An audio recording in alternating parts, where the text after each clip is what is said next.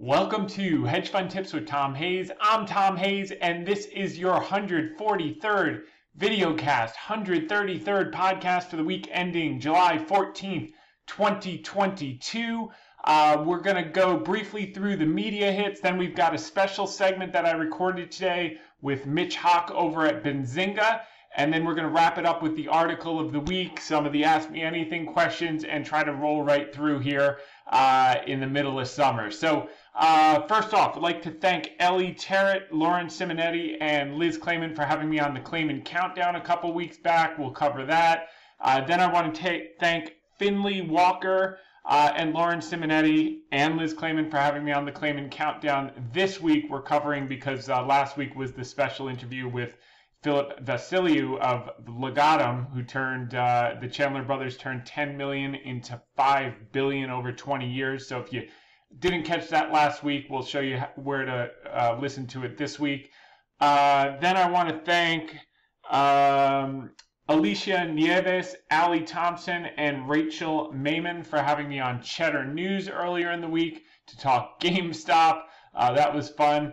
And then Public.com. I want to thank Mike Teak and Ann Berry. That was a great segment as well.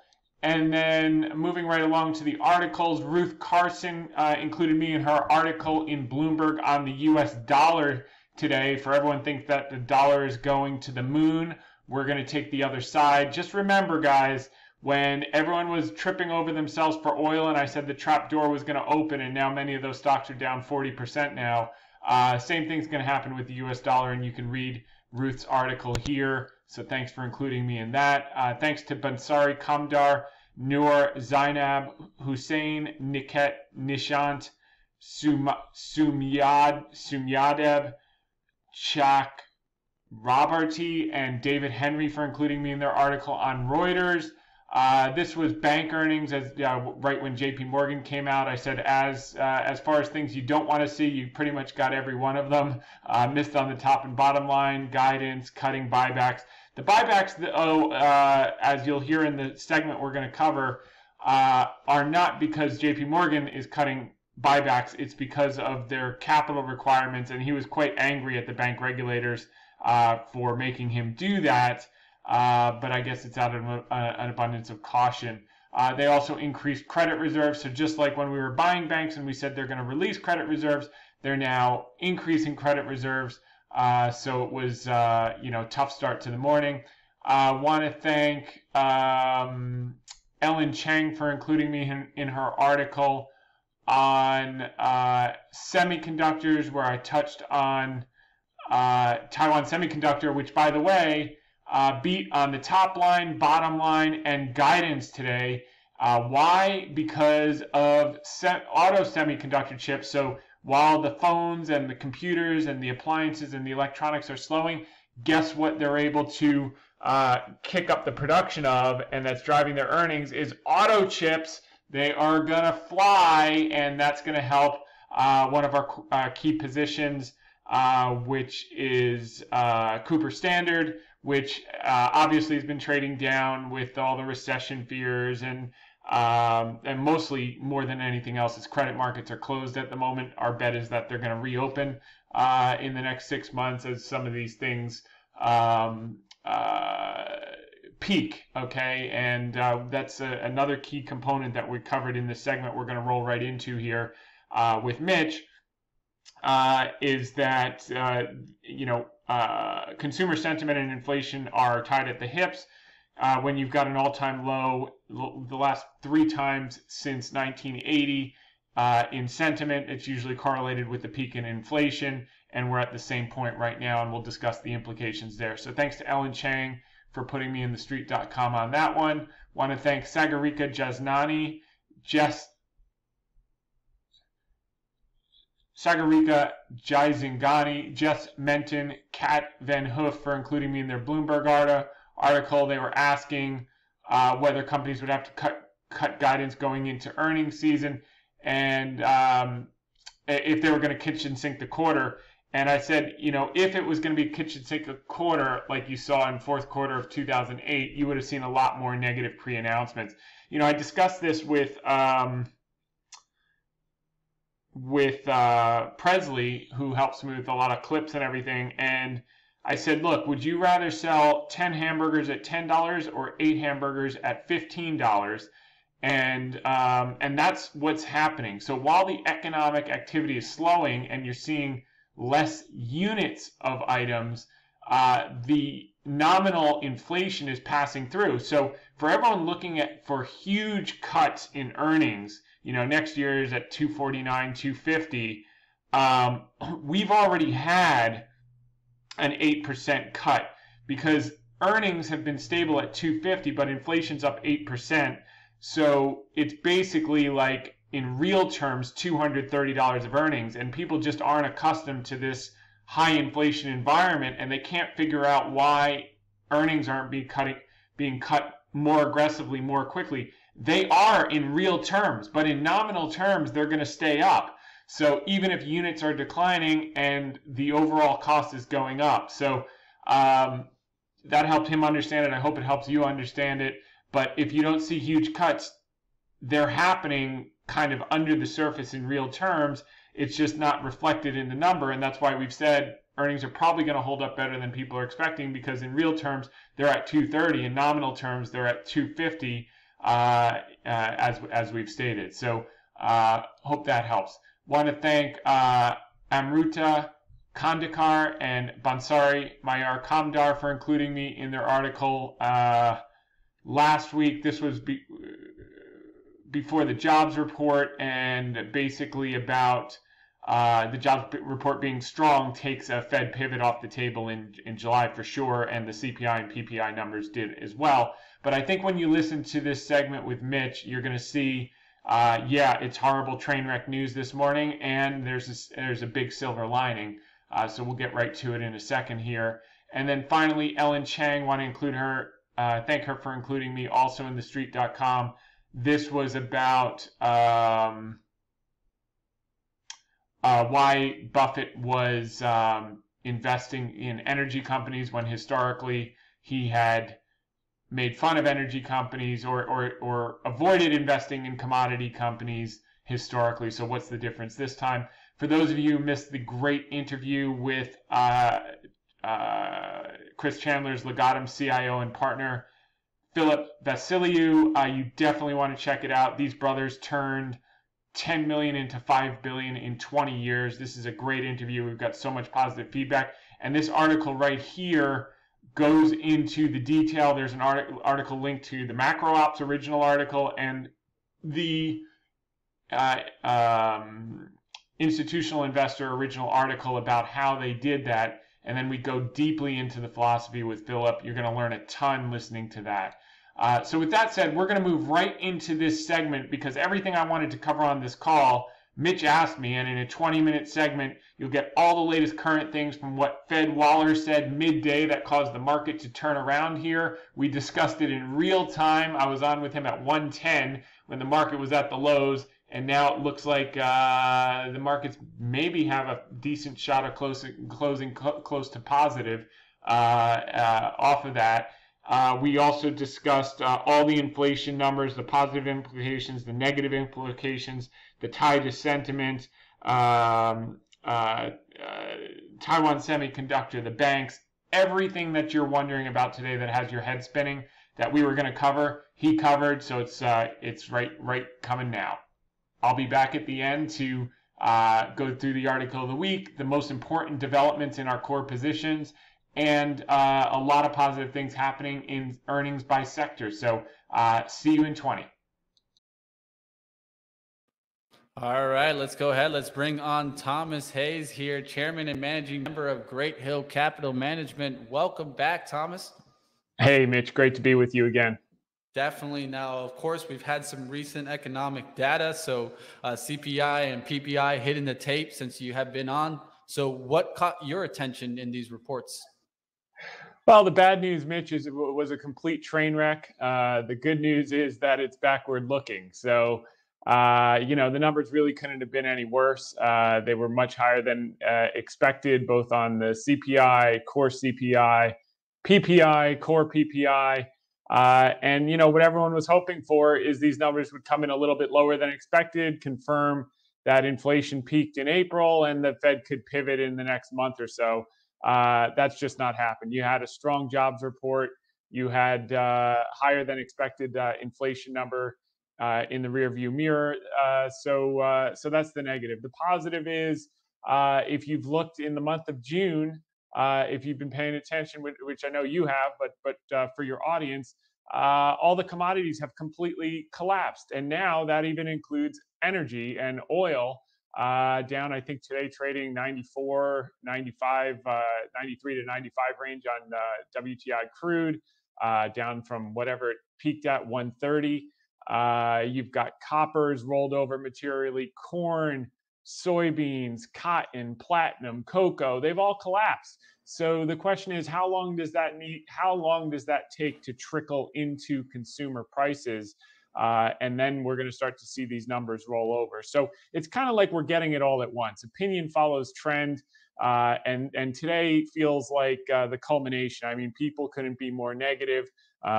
Rightfully so. This too shall pass. It's not fun to see these numbers come in terribly when you see commodities rolling over, but it just doesn't filter through to the consumer that quickly. We're going to see that in coming months, and I think that this level of despondency is going to flip to euphoria. Now I have to ask the question, in your opinion, do we get the 100 basis point hike rate? Yeah, I don't think so. I think Waller basically more or less took that off the table today. I think a lot of people were starting to think in that direction after the PPI confirmed the CPI. PPI is supposed to be a leading indicator, and we saw that trend in recent months, but it was worse than expected. But Waller said that he didn't need to see a lot more worse data, and the market looking at 100 basis points, maybe getting ahead of themselves.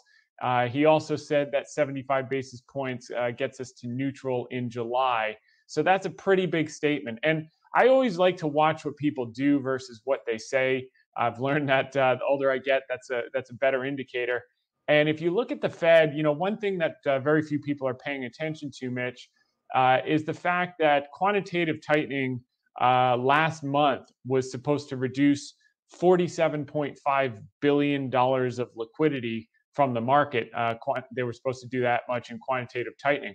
They actually only did $7.5 billion, and they were net buyers of treasuries. They actually net bought $3 billion of treasuries. So all of the tightening came in mortgage-backed securities.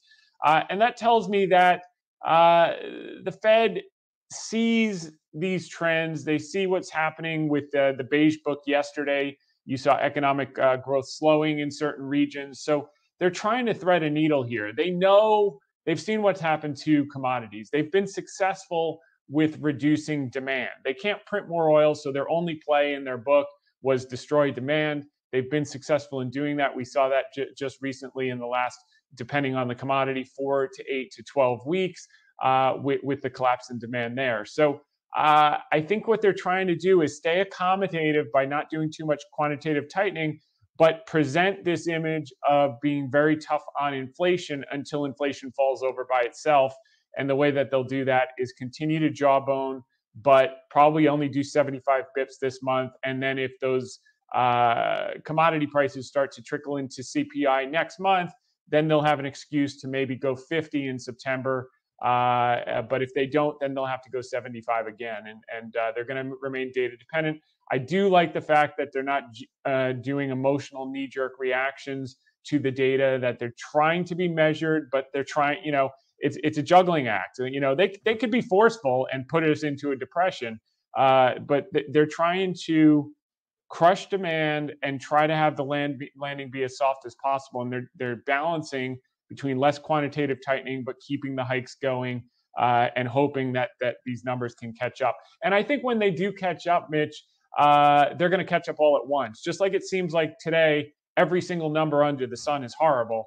I think we're going to get to the other side of that. It's the question: is it next month or is it 2 months from now? So how much longer do we have to go through this malaise and just basically burning time waiting for things to bottom out and for the numbers to get better?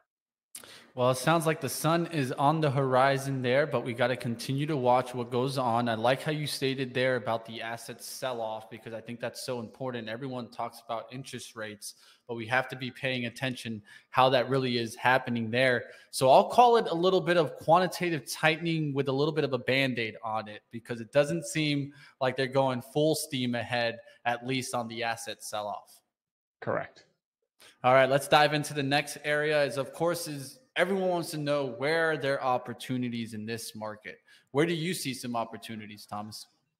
Well, one positive data point that came out this morning, which you touched on, was the Taiwan Semiconductor. So you saw the banks, basically miss on the top line, bottom line. JP Morgan cut off the share repurchases, not at their own behest, actually, because of what Jamie Dimon says was capricious rules, banking regulatory rules that they have to have XYZ capital, and the rules are fickle. So he wasn't happy about it. It was reported as if he made the decision to do that. They were forced into that decision. But that's a very interesting business, because it's all the investment banking that really hurt them materially. And just as quickly as that turns off and credit markets are currently closed, that can turn on in a heartbeat. It's just, what we've been getting is bad news after bad news after bad news. No one is set up or positioned right now for unexpected positive news. You could get a geopolitical headline tomorrow. You could get inflation next month. You could get earnings like Taiwan Semiconductor. And the reason Taiwan Semiconductor is so important is because they're the largest producer of chips for the automotive sector. And the automotive sector is a material impact in CPI numbers. So, used car prices and new car prices have been very high because there's no supply. The reason there was no supply is because there were no chips. What Taiwan Semiconductor is saying with their earnings is we're producing chips like crazy again. We're actually seeing build in customers' inventories, like all the phone companies that double ordered chips when there was a shortage, all the electronics companies, appliance companies. But now, because of that, because those customers have excess inventory, they're focused on banging out those auto chips. And as they get those auto chips out, you're going to see a glut of new cars come on the market, which is going to be really, really positive, because it's going to collapse used car prices, and it's also going to bring down new car prices. And that's a big deal. You couple that with all the inventories in the big box retailers that you're going to start to see big discounts going into back to school because they had the wrong inventory, over-ordered from COVID, et cetera, et cetera. Big discounts there. All of those factors are disinflationary. So just as we're seeing like it can't get any worse with inflation, we're going to see drops in certain areas that are going to come all at once. We just don't know if it's 2 months from now, if it's 3 months from now, if it's 1 month from now, or if it's 4 months from now. But they are coming. Those disinflationary factors are coming. But what do we want to focus on in a slower or slowing growth environment? And the end, because that the Fed had to do that to bring down demand, which we're seeing the results of that. The one area idiosyncratically that we like, that we've talked to you about in past appearances, is biotech. And the reason that we love biotech is twofold. Number one, on every metric, it's trading at multi-decade lows, whether it's price to operating cash flow, price to book, price to cash, et cetera, et cetera. But more than that, our two catalysts are coming to bear now. So the sector, if you look at the XBI, for instance, is now up some 32% since we last talked, since the May lows. And I think there's a lot more juice in that tank, and gas in that tank. And that is catalyst number one was, well, if these companies are so cheap, why aren't big pharma buying them? Well, that started to happen in the last 6 weeks. You've seen more than a half dozen multi-billion-dollar deals of big pharma taking out undervalued biotech, with the largest one being just about a week and a half ago with Seagen, the $40 billion takeout. It started with Pfizer taking out Biohaven for $11 billion. So now animal spirits are on. Big pharma has patent cliffs. They've got a ton of cash. They have to buy that innovation to grow, and they want to buy it now. One, because they're cheap, but two is because their competitors have started moving, and they know if they don't take advantage of it, their competitors are going to do that. So that's number one. Number two, the FDA has been focused for the last 2 years exclusively on COVID, getting antivirals, getting vaccines approved, and safety and all that. So they haven't been focused on approving drugs in phase 1 and phase 2 and phase 3 trials. There are quite a number of drugs now that are up for major milestones, phase 2, phase 3 milestones. We're going to start to see those come out now that the FDA is back to its normalized schedule of looking after regular drugs and approving or disproving them. And as we start to see the deal flow going, coupled with new drugs getting approved, you're going to see huge animal spirits. And the final thing about biotech is everyone says, well, how could you buy biotech in a rising rate environment? Well, the last time we had a rising rate environment was 2016 to 2018. The Fed raised the Fed funds rate from 25 basis points to 250. Biotech went up 140% over that period of rising rates.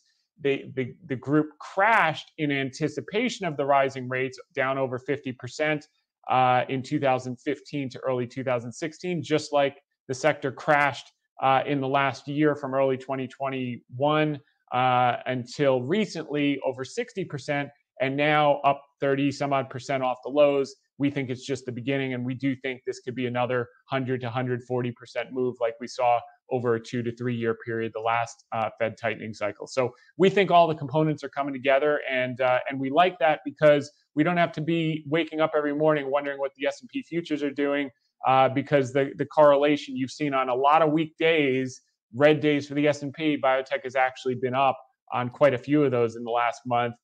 To a lesser extent, same with China Tech. China Tech is down in the last week because they had shutdowns again.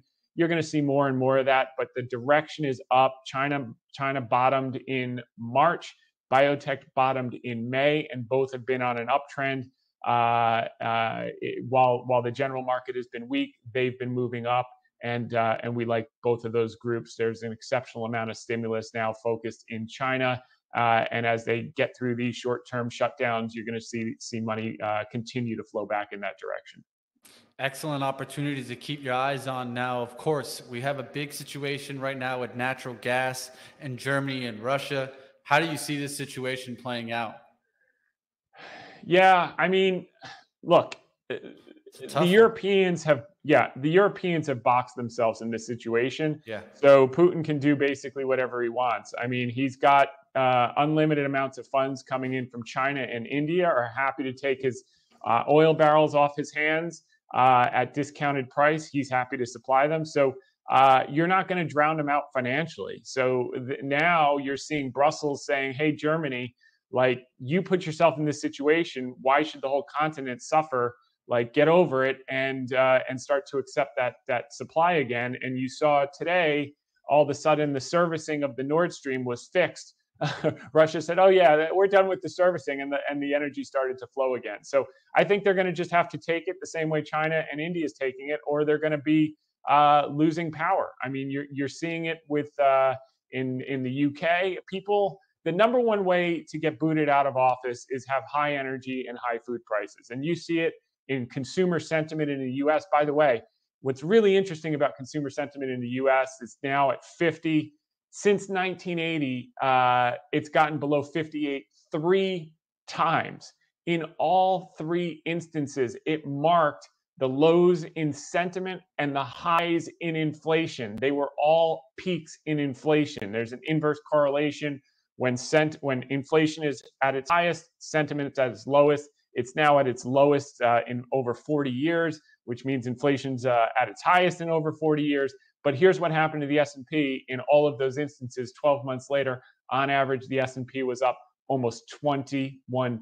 So I know things look a little dim right now, but whether it's days or weeks or a couple more months, we got to wade through the malaise. There are things to do, like we discussed, before the general market kind of steadies and starts to move back up. But there are certainly opportunities, and this level of pessimism is usually accompanied by great opportunity. If you just have to take a little longer view, if you're taking a 60-minute view, it's going to be tough. But if you take, a 6-month view, 9-month view, this is when money is made. When no one wants to step in and buy high quality businesses on sale, and you slowly ease in over time, I think you're going to be very happy when you look a year out. All right, guys, we have Thomas Hayes here, chairman and managing member at Great Capitol Hill. I appreciate you continuing to go here. We've been on since 1:15. I want to tell the chat, definitely smash it on up if you guys are enjoying the information. I got one more, so I've been enjoying the overtime. Let's do, where do you think oil prices finally get some stabilization? Because we've been seeing energy continue down, but I mean, Well, where's the stabilization come in? oh my goodness. So I, I've been calling. It's interesting. So we were aggressively buying energy and energy companies in 2020 when no one wanted it, when energy was on the lows, and then we were selling it early this year into the war strength, and the strength continued. And we said, look, it's only a matter of time. The trapdoor is going to open. All the people that hated energy and energy stocks in 2020 now love them and can't buy enough. And sure enough, they opened the trapdoor in June and collapsed. Some of these names are down 30%, 40%, oil's down, et cetera, et cetera. So I think, I think you want to see a little bit more pain and really punish those people that came in late. I mean, that's just the way the market works. It's not personal, but the key is if you're chasing things when everyone wants it, you're going to get punished. And if you're buying high quality things when no one wants them, you're going to make a lot of money. So, as provided you have patience. So I think there's got to be a little bit more pain here, because if you had talked to people 3 weeks ago about energy, they would say, we're going to, you saw the notes, $386. I think JP Morgan put out a note that it was going to $386 or some ridiculous thing like that. So look, I just look at the data. Number one, we're not that production now is not really offline, because Russia's pumping like crazy and selling it to China and to India. They're selling it at lower prices, but they're selling it. So that production is full tilt. Then you've got the United States. The rig count's up, now materially from the lows. It was at 240 something, and it's now at 750. And that's down from the pre-pandemic lows of 790, and it probably goes up this week. So we're just about nearing the pre-pandemic highs in terms of rig count. So we're going to have all the U.S. production come back online. We're going to have the Russian production is there. Now you've got President Biden going hat in hand to MBS, please pump more oil. So maybe he'll get a few barrels there, despite the fact that MBS has a close relationship with Russia. You may see some there. And then guess where he wants to go after he gets a deal done with MBS, is he wants to open the spigots from Iran once again. So it seems like this administration wants to get oil from everywhere else except under their own feet at home. But slowly that production's coming back on. Why? Because not all of the oil assets are owned by public companies. A lot of private equity groups bought that stuff in the hole in 2020 and even 2016 to 2020, when public companies were divesting and the ESG movement was basically cutting off their financing it and making it hard for them to get financing to drill and to expand. But the private equity companies don't have that constraint, and they can pump all day long. And at whether it's $80, $90, $110, you can be assured they're doing it, and they're pumping all that cash out of the ground. So that production is going to catch up, and I think we're going to see the Johnny-come-latelys get a little bit more punishment. And then when we look out 3 to 5 years, I think the demand is still material. I do think there has been underinvestment, and I think later in this year there's going to be some opportunity to reload on energy, but I think it's too early right now. Expect more pain. Definitely right now. Or pleasure if you're looking at the CPI numbers. We need that sucker down. Exactly. It's a two-sided coin there, that's for sure. And people at the pumps, I don't think will be too upset if energy continues to come on down. We'll see what happens and how long it takes to actually show up at the pumps, which is the important part too. But like always, thank you for coming on today. Thomas Hayes, chairman and managing member at Great Hill Capital Management. Definitely, I've heard in the chat, he's a great follow. I would say so myself also. Thank you for coming on, Thomas. Okay, welcome back. I want to cover this tweet from Seth Golden. I referenced this with Mitch in the interview you just listened to. And he said, rarely does University of Michigan consumer sentiment drop below 56 like it did in June. When it has, It always marked the lows in sentiment and the peak in inflation. And here's the data. I believe this is from, he took this from Sentiment Trader. Yeah, Sentiment Trader. So this shows you 1 year later, on average, every time consumer confidence got this low, it coincided with peak inflation, and the S&P on average was up 20.87% 12 months later. Also want to show you, just to give you guys a long-term view of some of the things I look at. So, you know, XBI is now up from 61 to 80 and change, about just over 30%. But, you know, when fundamentals either take time to manifest or don't make sense in the short term, or you're in a weird market, it always makes sense to kind of look at the long-term fundamentals. And this is a monthly chart. We've talked about this in the past, just kind of zooming out. And you can see that, you know, history is repeating here. You get to these extreme levels on simple indicators, and when they start to curl up, you know, your bottom's in. It's not overnight, but this is the beginning of big moves. This is the move through the last tightening cycle that I talked about with Mitch. It crashed 50%, and then it rose 140%. Same thing here. It crashed 60+%, and now we're starting to make our recovery. But, you know, this was a 2-year move, 140%.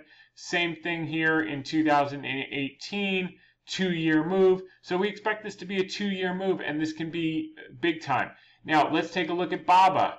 Okay, BABA's had a tough week. Why? Two things. One was new shutdowns in Macau for this week. So by Monday, they should be open again. Fear of more shutdowns in China. As I said, this is going to be fits and starts, fits and starts. There's no way around it. But the key is they're continuing to pour the stimulus. So let's just take a look at BABA on a long-term view. And you can see here, it's been a messy putting in the bottom, just like it was back in 2015. You get these spike ups, you get these fake outs to take the late money that jumped in here, rip their faces off, and then you rip high. You know, and then these people jump in here, rip their faces off, and then you jam it up to new highs. Same thing here. Everyone jumps in here, rip their faces off, jam it up to new highs. So, you know, we probably shoot back up here, maybe to 140 plus, and then they'll do a rip your face off like they did here, and a rip your face off like they did here, then jam it up, rip your face off, jam it up, rip your face off. But you can see that the key indicators are now turning up. And that's the name of the game. Is the key that I always say is direction. And don't worry about these fits and starts and this short-term craziness, because this is what we want to catch over 2 years.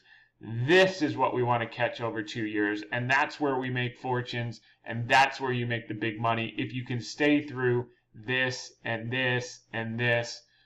Same thing with XBI. You know, this was not pleasant. You know, you had this, you know, all this, maybe you caught the bottom and then it started to go, and boom, you know, 6 months later you had this huge drop back down from 68 to 52. Same thing here. Maybe you caught the bottom and then you were sideways for a while and then you got shaken out. Look at this move here that took everyone out of their positions, and then boom, the biggest move, they jammed it right up. So I think we're probably right around here, just like here, and then, you know, it'll be sideways thing for 2 years, up 140%, and we'll make a fortune. But again, you can see these major indicators turning up, turning up, turning up, and that's what we want to see. Even CPS, which is a more high risk, high reward, could be a donut hole, but we like the risk reward. We think credit markets will reopen before the end of the year. It will follow equities, it will follow sentiment, it will follow peak inflation, it will follow all those things. But take a look at during the pandemic, they dropped down huge. And then it took 1, 2, 3, 4, 5 months to build the bottom. We're only on month 3 here.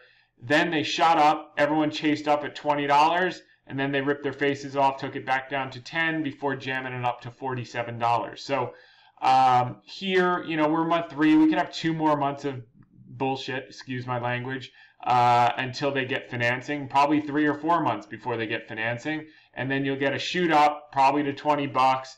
And then we'll start to see the chips come in. We'll start to see them sell to the OEMs, and then we start to move towards that goal of normalized, $350 million of EBITDA, $9 a share in earnings, 10 to 20 times multiple, and this could be a huge, huge thing. But again, you can manage your risk by sizing because it could be a donut hole if they don't get financed. But you see this, this is normal. So if you look at day to day, you get faked out of your position. If you look at, this took one, so this was like, that would be like that. 1, 2, 3, another 4 or 5 months before it just shot up. And by the way, what's interesting about this was after the pandemic. That next quarter, before the chip shortage started, they did $30 to $40 million of EBITDA, and then they ran out of chips, and that was it. Once the OEMs ran out of chips, they weren't selling to the OEMs. Now the chips are coming back, and we're going to look at some of the Taiwan semiconductors. So, you could get the financing and the chips happening all at once, and this thing could rocket. So, but again, you step back from the day-to-day, you can see, these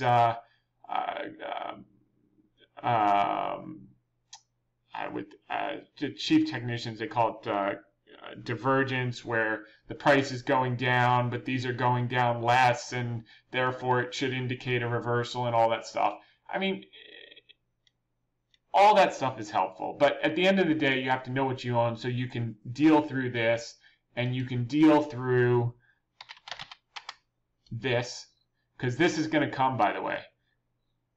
Whether we're here and we're going to run up and then check out here, or we're here and we're going to run out and check out here, or we're here and we're going to go back down one more time like they did here and here, and that's when everyone's going to get taken out, and then boom, and then you get these monster moves like you got these 2 times.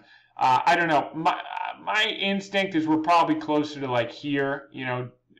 We probably dealt with this because you had these kind of double bottoms here. But again, this has nothing to do with our thesis. I'm just kind of giving you a visual to get you through the emotional periods so they don't rob your ownership from you, which is what happens and why most people never make huge money in the stock market, is because they get taken out at the exact wrong time. When stocks are attractive, you buy them. This is from Peter Lynch. Sure, they can go lower. I've bought stocks that at $12 that went to $2, but then they later went to $30. You just don't know when you can find the bottom, Peter Lynch. But he knew what he owned, and that's what made him one of the best. Bruce Lee, patience is not passive. On the contrary, it is concentrated strength. This is the Secrets of Sovereign article that covered the story of Richard and Christopher Chandler's move from $10 million to $5 billion in 2 decades, investment by investment. You definitely want to cover that for background. We also covered it in the article of the week last week. That's where you can also find the interview with Philip. Check that out. It's worth listening to a few times. He dropped a bunch of gems in there. NASDAQ just turned positive into the close after a 600-point down day. And remember, I said this could be a sell the rumor, buy the news instance, and that's what it looks like it's turning out to be. We'll see if we get some follow through next week, but I like the way this is working out. Tom Lee, the stock market is gearing up for a strong recovery in the second half as transitory inflation begins to cool. We agree. It's a minority view, but I'm telling you, when we look at some of the commodity charts, you're going to see, and just listening to Mitch, how it works on a lag basis till the consumer finally sees it. Iran nuclear talks likely to resume after Biden's Gulf trip. So if he gets a deal with MBS, he's going right to Iran. So we could see a lot of supply quickly. And that trapdoor that opened in June, they're going to go down a lot more levels than they think. The Johnny-come-latelys that crammed in early June when we were saying watch out for the trapdoor. It's going to be like the Tower of Terror at Disney's. Disney's, they got 3 parks. The one with the movies, that's a great ride, by the way. If you've got young kids, it's like this haunted hotel. You go in this elevator that looks outside, and they literally drop you 3 floors, bounce you back up. That's what's going to happen with these energy people, the Tower of Terror. Boeing gets good news. Rolls-Royce sees demands for big jets returning. That's been a theme. Obviously, Boeing's mismanagement has hurt in the short term, but in the long term, the thesis is well intact.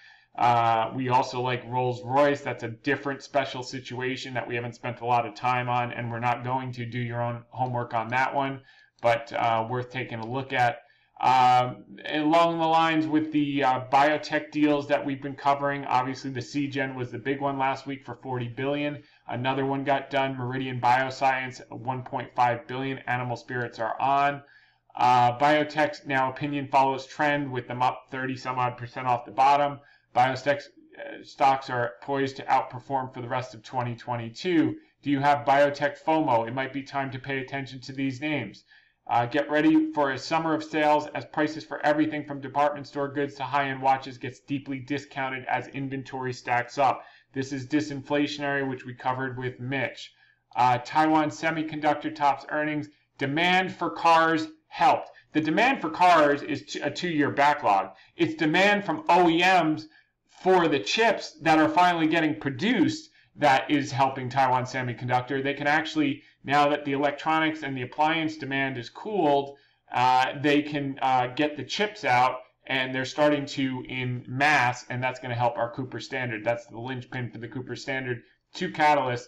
And that's what I always say with these things. You got to have catalysts. With BABA, it was very simple. It was the China tech crackdown had to reverse, which it did in March. Eventually, the pain got acute enough for the government that they flipped. Once they started laying off 20% of their population, their workforce, politicians' #1 job is to stay in power, and that's what happened. So not too late to chase Chinese stocks, still near the bottom for Credit Suisse. Again, opinion follows trend.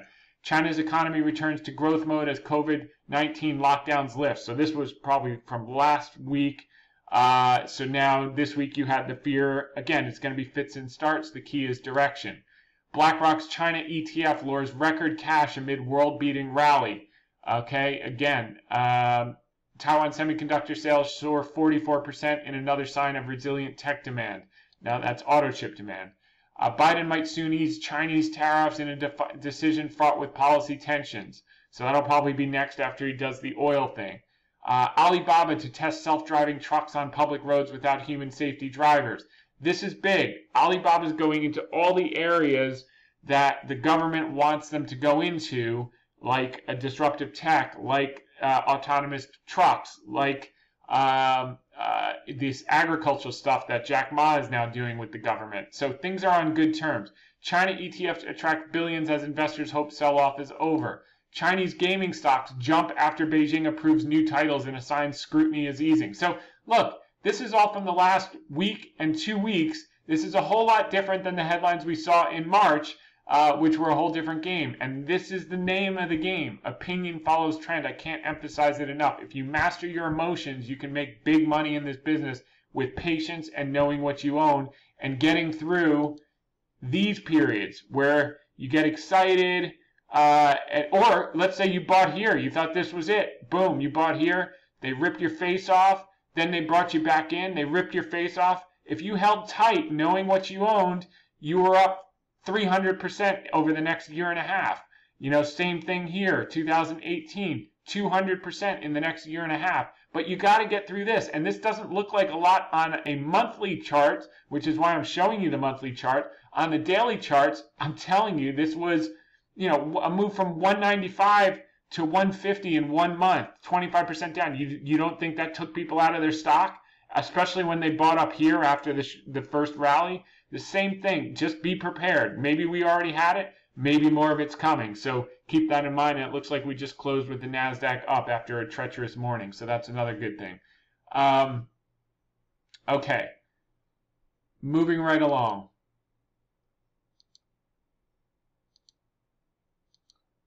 China to set up $75 billion infrastructure fund to reaccelerate economy growth. That was from a week ago. Today, they were talking about $1 trillion and another fund for $200 billion. So they are going kitchen sink, all in. All they got to do is keep the doors open, by the way. If they'd stop closing things down, we'd probably be, BABA would be at 160 right now. But so they're doing what they do, but eventually it will break free, and it's going to just be exactly what we saw. History doesn't repeat, but it does rhyme. Why China's stock market looks like it can keep going strong. Okay, this was all, you know, when things are going up. Now everyone gets the doubt that my favorite author from Barron's, who always writes negative stuff, she was out today. She couldn't help herself. It made her so happy to write something negative about China and about Alibaba. So she was just she's going into the weekend super happy. China embarks on a state-led search for disruptive innovations as it seeks to take on the lead in tech, and this is going to be the kind of stuff. Again, Alibaba investing in the metaverse, which the Chinese government wants them to do. So now this is key. Remember the rumors last month that the paperwork was being filed and could happen as quickly as July. We'll see, but Alibaba ant listing approval would help China stocks return to normality. The same thing that brought them in could bring them out. If they get this thing out before the end of the year, could be before the end of the month, who knows? That would be like a quantum leap game changer. You'd see money just start to fly back into China like nobody's business. Alibaba stock back in the groove. Why China tech could keep outperforming. China prepares $220 billion stimulus with tsunami of bond sales. Brii Biosciences surge after launching China's first domestically developed COVID-19 drug. That could be a game changer, so they stop with all these shutdowns. Alibaba earnings turnaround, hopes revived after shares rise 60%. So guess what? The stocks were up, the shares were up 60% last week off the lows. Everyone got excited. This week, you take out the Johnny-come-latelys, normal shakeout, and then once you get them all out today and tomorrow, then they can take it back up next week. Who knows? Maybe it's the ant filing over the weekend or next weekend, and then boom, everyone that got taken out of their stock again, they missed the huge gap opening and they're left in the dust. China unveils plans to spur car demand, may extend EV tax break. China considers that one we covered. Jack Ma tours Dutch University to learn sustainable agriculture as Alibaba founder keeps a low profile. He is there on behalf of the Chinese government to learn how to grow a ton of food fast so they can feed all their people. That sounds like they're cooperating. He helps the government helps him with the Ant Financial IPO. Buy the dip in China markets despite COVID concerns, says Bank of America Securities. So amazing how quickly trend flips from uninvestable to can't get enough. And now you got all these can't get enough articles last week. What did they do? They took the stuffing out of them this week. And that's exactly what happens. Everyone that bought up at 120, 130, they knock the stuffing out of it, take it down to 105, get them out of the stock, jam it back up. And this just happens over and over and over. And the only way you can know this stuff is to just be around it for years and years, and you recognize the same pattern, the same headlines over and over and over. Chief market strategist at a $1.8 billion firm explains why you should consider buying beaten up Chinese stocks and a risk-free inflation protected asset. Okay, I bonds as well. Chinese stocks and I bonds. That makes a lot of sense. All right. China's contrasting path offers the potential for uncorrelated returns, and they emphasize the green shoots. Business activity in China appears to be growing again. This is the Caixin China PMI index. Look at this. It went from massive contraction just a few months ago to now massive expansion back above 55. So you can read that article in the Financial Times. Tencent, Alibaba, and Didi fined by China antitrust watchdog for unreported merger deals as early as 2011. So people thought that this was honestly the reason why Alibaba was down a couple of days ago, early in the week, because they got fined $75,000 times 5 instances. So they took $10 billion market cap off the stock for a $300,000 fine, and people thought that was the reason. That wasn't the reason. The reason was they shut down the casinos in Macau for a week because they got a COVID or two case, and they were worried that that was going to lead to more shutdowns, which it may or may not, but that's just going to be the fits and starts, and you have to deal with it. Next, China's car sales jump as COVID curbs relax. Shanghai to ramp up support for metaverse development. Again, that benefits Alibaba. Biden-Xi call likely to take place in coming weeks, says Blinken. So that was 4 days ago. So after he gets the oil stuff done, he'll be on to getting the China tariffs done. Hong Kong's Paul Chan says China's economy will rebound quickly. This is that major private equity executive who was pessimistic just 2 months ago. So now he's bullish again. This is Munger's most recent filing. He has kept 20%. He has kept his position the same. Remember, he went on leverage. The board flipped out. He got off leverage, and he stayed at the exact same size ever since, which is 20% of the Daily Journal's portfolio. China readies. This is from last night. China readies $1.1 trillion to support Xi's infrastructure push. So they, 220 wasn't enough. Now they're at 1.1. They're kitchen sinking this. You're going to see it. I'm telling you. Everything we said that was going to happen is now happening. And now you started to see it in the stock price. You're going to see it in a material way in the stock price as we move forward. China's credit flow jumps as government boosts economic stimulus. So here's the credit expansion. We'll cover some of those economic numbers at the end. Okay, this was why it was down today. Alibaba executives called in by China authorities as it investigates historic data heist. So they had a breach of AWS, 200, let's see, bunch of data on a bunch of Chinese citizens was breached. AliCloud was the host. Not good news, okay? But they'll work it out. They'll figure out what happened with the code. They'll fix it. They'll pay a fine. On to the next. I mean, you know, shit happens. I mean, on to the next. But this is today's topic du jour. Next week, we could have Ant Financial and the stock's up 40 points. But that's why it is. And just one last reason to take people out of their stocks at the exact wrong time. Here's the article of the week. As bad as it gets, stock market and sentiment results. In 1997, Jack Nicholson co-starred with Helen Hunt in a movie called As Good as It Gets. When it comes to markets, you want to be a seller when things are as good as it gets. However, it pays to be a buyer when things are as bad as it gets. And the economic data of the last 24 hours, it just seems like everything was as bad as it could get. The CPI was horrible. The PPI was horrible. The banks were relatively horrible. But if you look under the surface, it's just banking. The investment banking business went to the woodshed. Year-on-year comps were tough, obviously. Free money like crazy last year. But the credit markets are closed right now, so that is what it is. What opinion will follow trend. The equity markets will rebound. No one is positioned for unexpected good news. No one's expecting any good news. It's just bad news after bad news. And what it's telling me today is the news can't get any worse, and the market just doesn't seem to want to go down. I mean, it's not taking out those lows. Could that change? Yes. Has it changed? No. And I do like this, that there's some bid coming in at this near these lows to support the market after horrible, horrible news. So we covered that. The beige book you should read through because it's showing in the Fed's beige book that increased risk of recession, signs of slowing demand, which is why you've seen the Fed talk tough.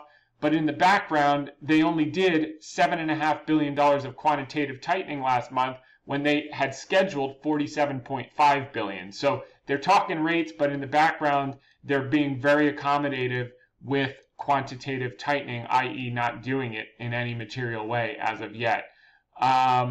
These were the CPI numbers. You can see that core CPI year on year is the only thing that's looking like peak. You'll start to see more and more headlines emphasizing this as we move closer to the election in November. Headline CPI is bad news. It hasn't peaked yet, but this is backward looking, and that is why you can see industry by industry. It's all energy, which is rolled over, and new and used cars, which I told you why it's going to roll over. The question is timing. But take a look. That's backward looking. What is not yet filtering in that will be soon, and that's commodities. You can see energy. This is from, I guess, a day ago. It's lower than that now. It's got down to 94 or 93, I think, this morning. Natural gas rolling over, cocoa rolling over, cotton rolling over, OJ rolling over, lumber rolling over, platinum rolling over, copper collapsing, corn collapsing, soybeans collapsing, wheat collapsing. These are all foodstuffs. But this all happened in the last 30 days, so it's not going to be felt by the consumer for another couple of months, and that's why the numbers still stink, and that's why the Fed is talking tough and trying to stay somewhat accommodative, because they're seeing in the beige book activity slowing down dramatically, even though prices aren't following it quite as quick because of the lagged effect. So patience, Danielson. It's going to happen. Then I had this segment with Alicia about GameStop. That was a lot of fun. You can read and listen to that on your own time. And then this segment with Ann Berry on Public is definitely worth a listen as well. Sentiment ticked up. The fear is starting to thaw among retail investors, but still at very low levels. The Fear and greed is still at extreme fear. These are times where you got paid to buy, not sell. And the National Association of Active Investment Managers, any positive news, and managers will have to aggressively chase up. They probably won't believe it at first, which will make the chase even harder. All right, Carter did a bunch of earnings over the last 2 weeks. Defense and aerospace, in the last 60 days, top 30 weights were revised up 57 basis points. For next year, up 1.37%. So everyone waiting for these big cuts may be waiting, because in nominal terms, in real terms, earnings have gone down. In nominal terms, them staying flat, it really means the decline. So we covered that, but earnings are going up in defense and aerospace. Transports, no one would believe this, earnings up for this year 3.42%, next year down 2.6%. So you got to go on a company by company basis and look through that. Energy, this is yesterday's news, but their earnings were revised up 14% for this year in the last 60 days, 13% for next year in the last 60 days. Retail, everyone hates to death. In the last 60 days, the top 30 weights earnings revised up 1.08% for this year, 49 basis points for next year. These are the earnings. Like I said, Taiwan beat bottom line, top line raised, which is critical, both for tech, but more importantly for auto OEMs, which helps our Cooper Standard. The banks, again, that's all banking. And just as quickly as that turned down, like I covered with Mitch, that can just reaccelerate overnight when sentiment flips. Economic data, this is the China credit growth. Look at money supply in China. Everyone else is tightening, they're easing. M2 money stock up 11.4% year on year. New loans, so while our money supply is contracting, theirs is expanding aggressively. New loans, 2.8 billion relative to 2.4 expectations, 1.9 last print. Loan growth up 11.2% year on year. And Chinese total social financing, their last print for May was 2.7 billion. Last month, they went up to 5.1 billion. They are going to throw the kitchen sink at this to get 5.5% GDP, and we're along for the ride. So I'm excited about that. The CPI, PPI, we beat that like a dead horse. They suck, but they're backward looking. So we've given you all the reasons why on a lag basis they're going to come down. Just like we said the trapdoor was going to open for energy, the same thing's going to happen for CPI. And commodities are already telling us the story in the futures market. Just wait and see. And that's the story. So tomorrow we'll get some retail sales data, New York State Empire, and we'll see the rig count. Where did the rig count? Where is the rig count? Let's see. Oh, we're going to get consumer sentiment tomorrow as well. That's going to be a big one. The rig count was 752 last week, down from 790 pre-pandemic, up from 750 the week before. Earnings came down a little bit ahead of earnings. They usually do that before every earnings season. So it's 249.83 versus 250. We're still trading below 16 times next year, and 229.79. So they've come in a hair, but they're still elevated on a nominal basis. That's all that matters. And that's why we remain sanguine. So we'll take it day by day, week by week. I want to thank you for tuning in this week. We'll be back next week, same time, same place. In the meantime, make it a great one. Bye for now. Thanks so much, Money Mitch. Appreciate it. All right, let's keep going, guys. You guys got some